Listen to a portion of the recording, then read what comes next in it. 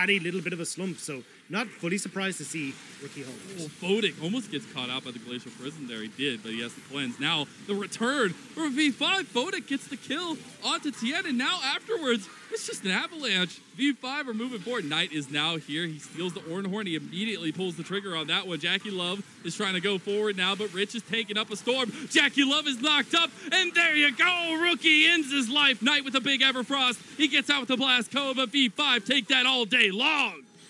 V5 find the fight before Knight can even get there.